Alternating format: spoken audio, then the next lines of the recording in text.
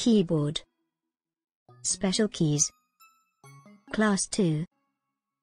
By the end of this lesson, you will understand special keys and punctuation keys, and key combinations on a keyboard. Each key on a keyboard has a different function.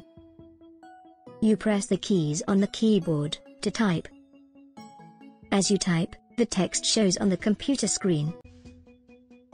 The different types of keys on the keyboard are alphabet keys, number keys, function keys, special keys, arrow keys, punctuation keys, and combination keys. Let us learn about each of them. Alphabet keys. The keys with 8 letters written on them are called alphabet keys. These are used to type letters and words. There are 26 English letter keys on the keyboard, from A to Z. Number keys. The keys with numbers written on them are called number keys. These keys are also called numeric keys. They are used for typing numbers. The number of keys range from 0 to 9.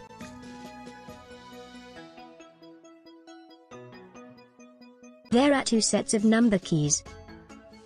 One set is on the top, and other set is on the right side of the keyboard. Special keys. The special keys are keys with special functions. The special keys are Enter keys, Spacebar keys, Caps Lock key, Backspace key, Delete key, Escape key, Tab key, and Numlock key. Enter key. A cursor is a small blinking line on the monitor. It shows where a letter or number can be typed. The Enter key moves the cursor to the start of the new line. It is used to start a new line or paragraph. There are 2 Enter keys on the keyboard. The Enter keys can be of 2 shapes. A spacebar key is used to give space between 2 words, letters, or numbers. It is the longest key on the keyboard. You can type capital letters by pressing the Caps Lock key. When the Caps Lock key is pressed on, you see a light on the upper right-hand side of the background. If you press it again, the light will be turned off. The Backspace key has backspace written on it. It erases anything typed to the left of the cursor. Delete key.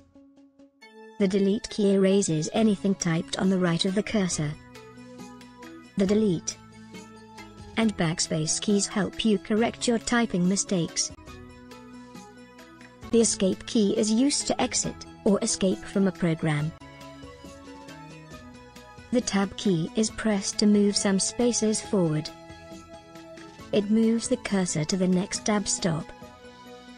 It is used at the beginning of a new paragraph, or to create equal spacing between lines. You have learned about the numeric keys. There are 2 sets of number keys on the keyboard. You need to switch on the Numlock key to use the numeric keys on the right side of the keyboard. The glowing light shows that the Numlock key is switched on.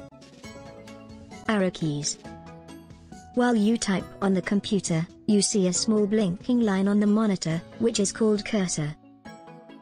It shows the position where a letter, a number, or a symbol can be typed. The arrow keys are used to move the cursor left, right, up, or down. You may use the arrow keys to play games on a computer. The arrow keys are also known as cursor control keys. There are 12 function keys. These keys are placed on top of the keyboard. Each function key performs a specific function. The keys marked with punctuation marks such as comma, full stop, exclamation, and question mark are known as punctuation keys. Now let us learn key combinations on a keyboard. First is Shift keys. The Shift key is used with other keys for different purposes. For example, if you press and hold the Shift key with capital G, caps lock is off. And if you press and hold the Shift key with small g, caps lock is on. The Alt key is used to change the function of other pressed keys. For example, Alt plus F4 closes the current open window. The Control key is used with other keys. It performs a special function. For example, Control plus Alt plus Delete will lock your screen. Let us recap. Some of the important keys available on the keyboard are Shift key, Delete key, Enter keys, Spacebar key, Caps Lock key, Backspace key, Function keys, Alt key, Control key, Escape key, Tab key, Numlock key, Arrow keys, and Punctuation keys.